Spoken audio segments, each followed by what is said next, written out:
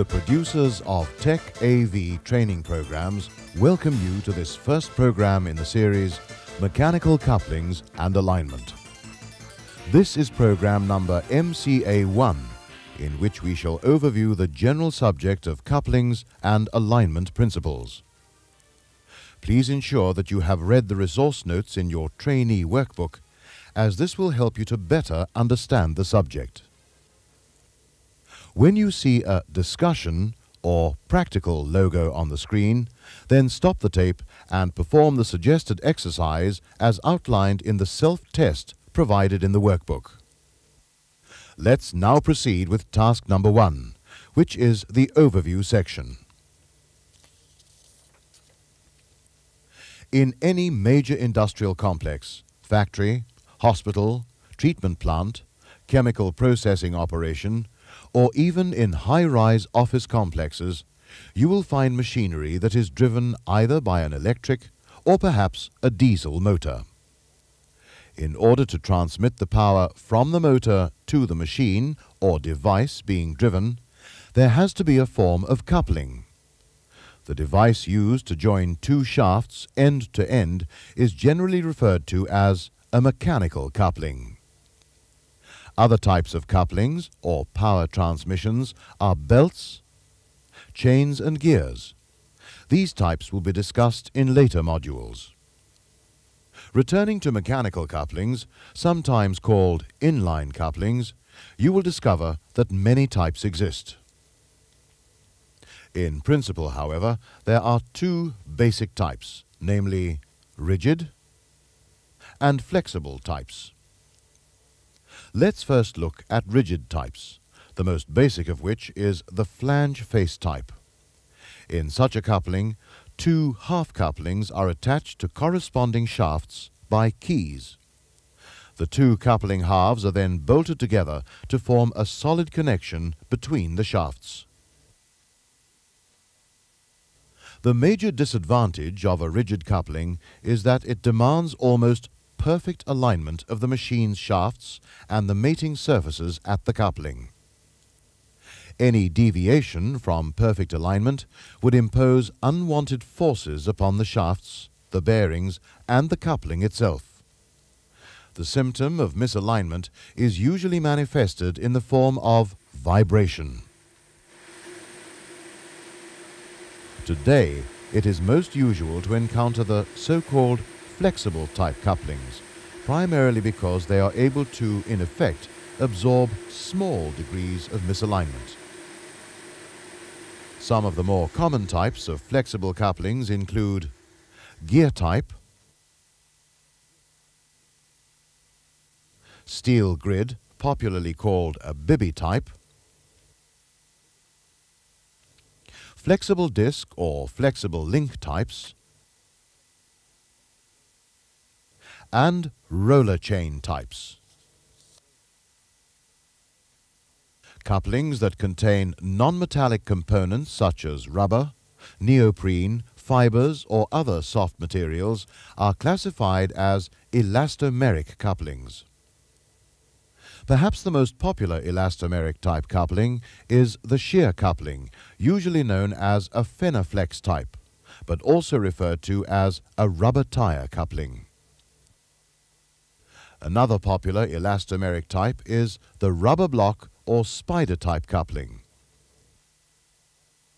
Next we see a rubber disc type coupling, sometimes called a compression coupling.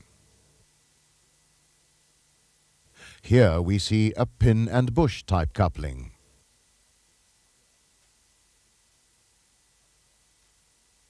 Another popular type, and the last we shall show, is the flexible sleeve coupling.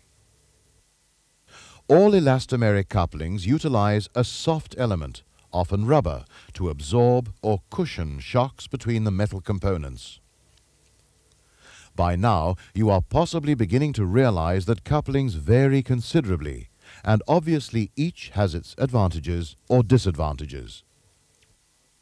The choice of a coupling is largely determined by design engineers, but factors such as cost, speeds of shaft rotation, power transmitted, loads encountered, Ease of maintenance and quiet operation must also be taken into consideration.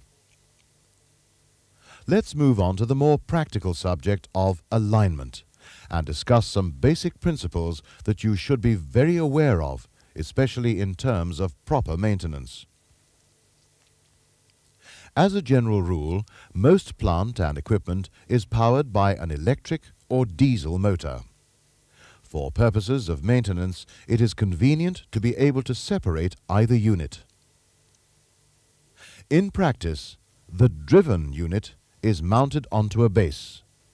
The motor or drive unit is then mounted onto the same base or on an adjacent base.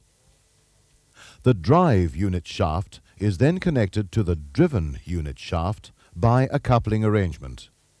In an ideal situation, the two shafts would be absolutely coincident, meaning that their common axes or centers would be the same, viewed from the side and from above. Unfortunately, perfect alignment is seldom achieved, owing to factors such as bearing clearances, base settling, mechanical loads imposed by pipework, and many other factors. Any slight deviation from the perfect situation is considered to be misalignment. There are two basic parameters of misalignment, namely axial misalignment, sometimes known as angular misalignment, and radial misalignment, sometimes called parallel misalignment. Whenever two units are connected, it must always be understood that their shafts must be in line. It is wrong to expect misaligned shafts to be corrected by the coupling. When we perform an alignment operation, we are in effect attempting to align the common axes of both shafts before a coupling is connected. Once we have attained a common axis, then we can look to the coupling to check if each half coupling runs concentric or true to the shaft.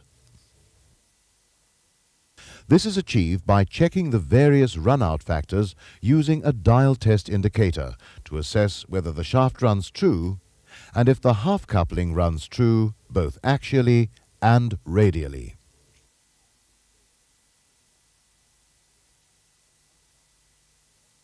Half couplings should never contact each other. A specified gap must be maintained to allow for shaft end float and thermal expansion factors. Do not expect a flexible coupling to compensate for alignment inaccuracies caused during fitting. Although the term flexible implies that a coupling can bend or twist, in actual fact, the error of misalignment would never exceed 0.05 millimeters. During normal operation, a motor or a driven unit may move slightly due to factors such as base settling, pipework strain, or even wear in the bearings.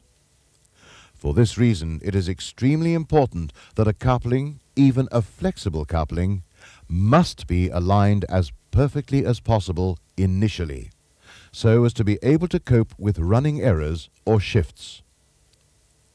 Careless or inaccurate initial alignment will result in rapid bearing failure, vibration, wear in the coupling itself, and possible shaft fracture.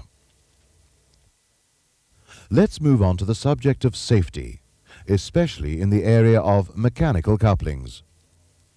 There are 10 basic rules to keep in mind always, namely, work only on an isolated machine according to the ruling regulations. Remove the safety guard only when the motor has come to a complete standstill. Use the correct lifting equipment to raise and lower heavy units. Keep your work area clean and tidy to prevent tripping accidents.